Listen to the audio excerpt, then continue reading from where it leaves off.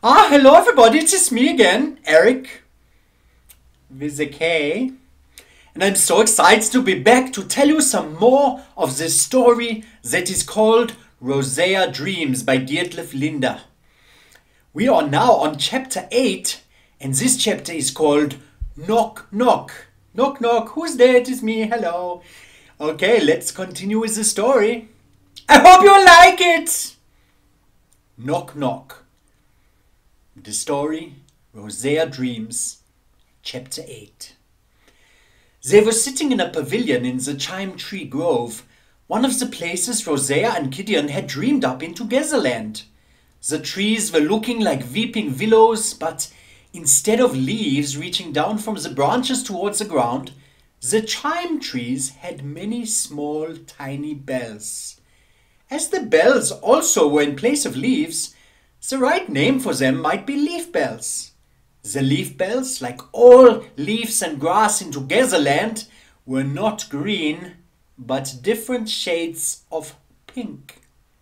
Togetherland was their place, a world created by their dreams, and here they were not Rosea and Gideon, they were Fierce and Big Mouth. This was their world. But they had learned that there were other worlds. Rosea had told Gideon about what Father Jacob had explained to her about the worlds of writers and storytellers, dream worlds which were shared. They had also to think about dreams of other dreamers, not shared but strong enough to become real in the realm of dreams. They had also thought about entering other worlds, but knew that it would be impolite and wrong to do so uninvited. Even if they managed to contact the dream of others, they would at least have to knock. Then they might be invited. This would be the proper way to go about dream travel. The problem was they did not know how to knock. They did not even know how to find a door to another dream world to knock at. Rosea said, Father Jacob told me that we have imagined power because we are children. We are much better at belief. Big Mouth thought about it and summed it up. So, as children we are strong believers, and because of this our imagination is stronger, strong enough to become real here in the realm of dreams. I think we already knew this, but what use is it finding doors and learning how to ask permission to another's dream? Father Jacob said we only need to believe and then look hard enough. Big Mouth asked, Are you sure it was not to believe while we looked hard for it? She replied, that, what is the difference? Big Mouth heaved a big sigh. It is much harder.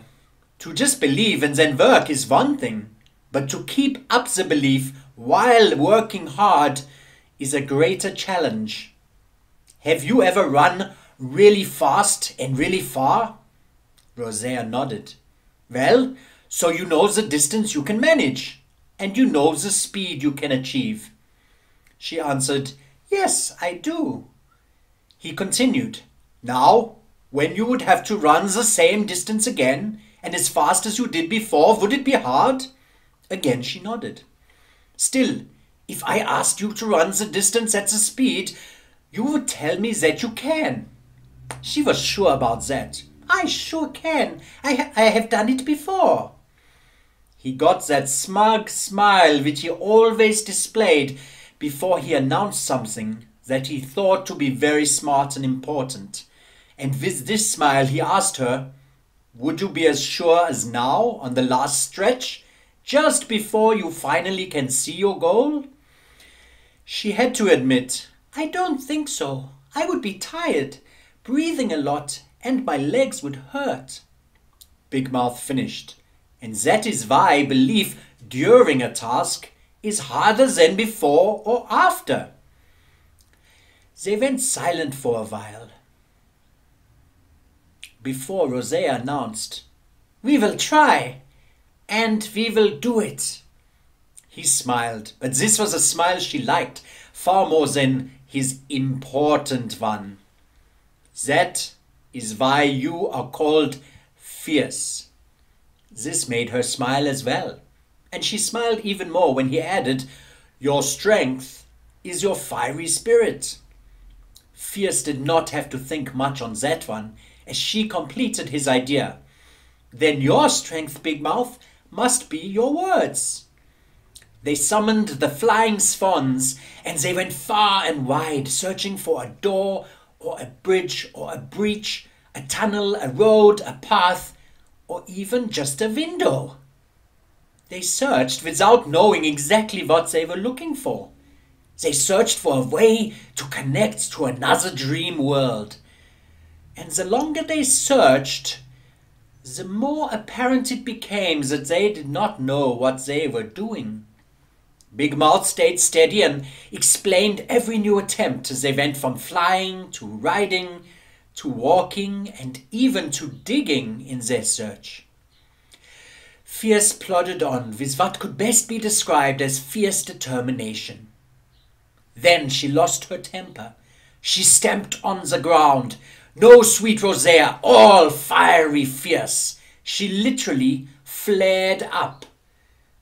Togetherland is created by dreams.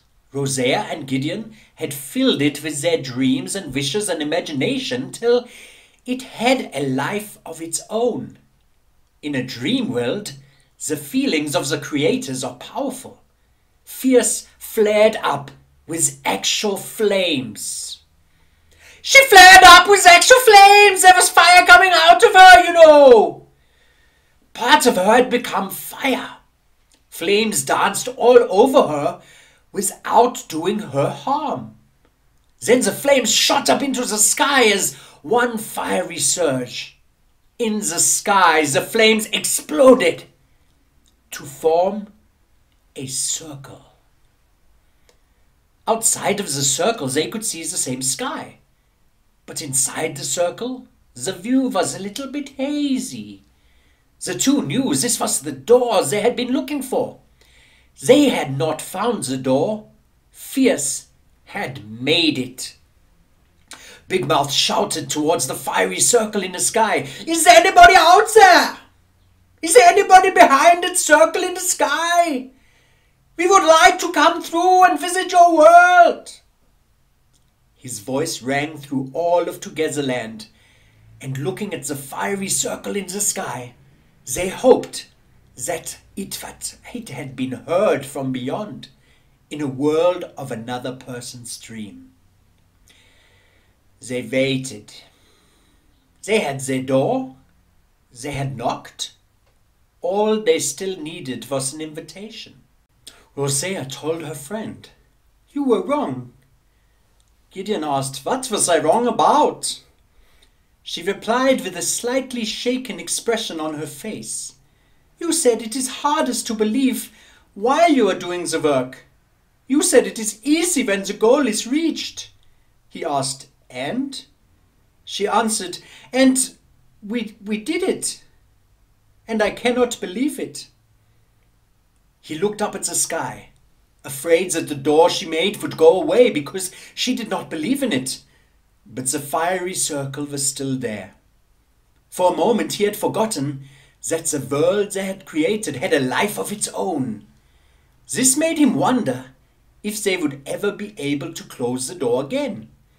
He would need to think about that, but his thoughts were interrupted as a voice from the far side of the circle answered them. This voice did not ring through the world, it formed in their thoughts. They had their invitation. It is getting so exciting, and that is where we will leave it today at the end of chapter 8. Knock knock in the story of Rosea Dreams by Dietlef Linder. But know that there are going to be so many more stories on character stories for children, and that the next part of this story I will be telling you soon, so make sure you don't miss it. It's getting very exciting. Are they going to get to go into somebody else's dream world? I do hope so. We are all going to find out together. That is so exciting. I hope you like it. Goodbye, everybody. Till next time. Keep watching. Tell your friends. Character stories for children.